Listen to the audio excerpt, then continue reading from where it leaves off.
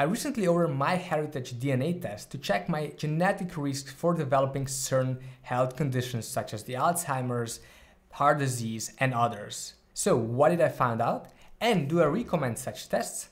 Well, let's find out.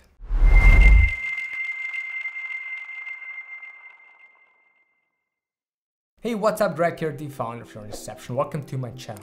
As you probably know, I've been interested in biohacking for many years. I tried lots of different strategies that could help me improve my cognitive performance, my physical performance, and even my health. Just recently, I came across the DNA test and I was thinking, what if I tried to order one and see what happens, what kind of results do I get? So I went online, I searched for the best test, and somehow I came across MyHeritage test. I decided to order it. I paid around $200 for it, and today we're gonna see what I got in this box, how to do such a DNA test, and later in the second part of the video I'm gonna show you my results. So if you're ready, guys, let's just begin. By the way, guys, did you ever do such a DNA test? Let me know in the comment section below. So let's see what's waiting for me in this test. So outside opens. That's the box. You can see it here. I'm gonna open it now. I didn't open it before, so I don't honestly know what's happening and waiting for me here. So there's a DNA kit activation reminder. So obviously I have to activate your DNA kit before sending back your sample. That's that. And there's an activation code and so on. All right. And here are the instructions, how to do it. All right, I'm gonna read them in a bit. And there are, well, some ampoules, wait, like this. There are two of them in.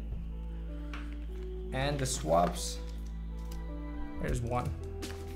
And obviously the second one. And this is, what's this? I have no idea what's waiting inside. Well, I don't know what is this used for, but oh, look at this logo. Biohazard. Yeah, let's leave this here. So let me just read all the instructions, do the test, send it to the company, and wait for the results. So what have I done? I checked the instructions, I logged into the MyHeritage DNA site, I answered some of the questions.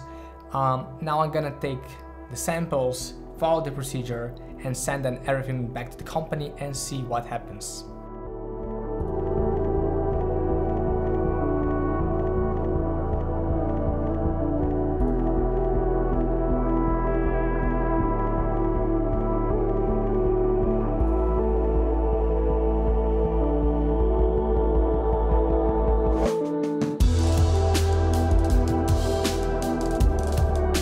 So I just got back the results from MyHeritage DNA, and actually I'm quite surprised by what I got, what kind of results they sent me. The whole process took about 2 weeks from the moment I took the samples, I shipped them the samples, and then I waited for about 2 weeks to get the results. Actually, I see everything here, and I'm gonna show you some pictures as well. But basically, I got two types of results. First, are related to my health, and the second one is related to my DNA. It's about ethnicity estimate.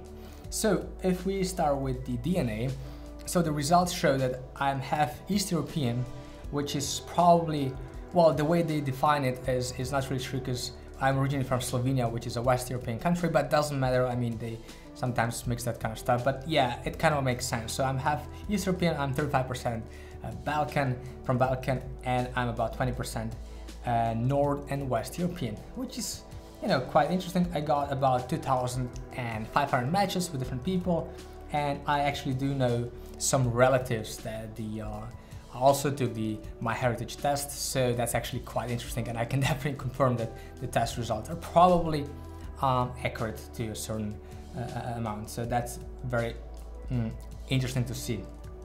Now the second thing I got was related to my health. So you know, I see results from my, you know, if I have any genetic risks, and if I'm a, you know, I can check the carrier status. When it comes to genetic risks, you can see, you know, different genetic risks for different diseases, and I have an average risk for most of the diseases, for example, heart disease, like Crohn's disease and that kind of stuff, have a slightly decreased risk for Alzheimer's disease, to HIV infection, to age-related degeneration and celiac disease.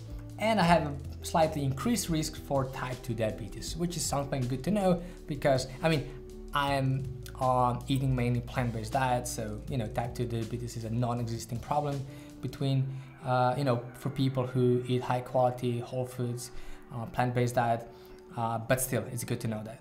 And when it comes to carrier status, you get a result of all potential diseases that you're a carrier for. And for example, I'm likely a carrier for non-syndromic hearing loss, which is quite interesting. I didn't even know this exists. And I'm not a carrier for any of other diseases, which is, good to know. And yeah, those are the results I got. So would I recommend doing such a test? Honestly, yes. Especially the interesting part is the health part, because you can really see if you carry any predispositions, if you have any genes that may increase the risk of getting a certain disease or condition. So that's really good to know, because you can of course avoid many of them. And that's why I recommend this test. If you have any questions, guys, do let me know. Don't forget to follow Your Inception on Facebook and Instagram, and I hope to see you soon. Take care.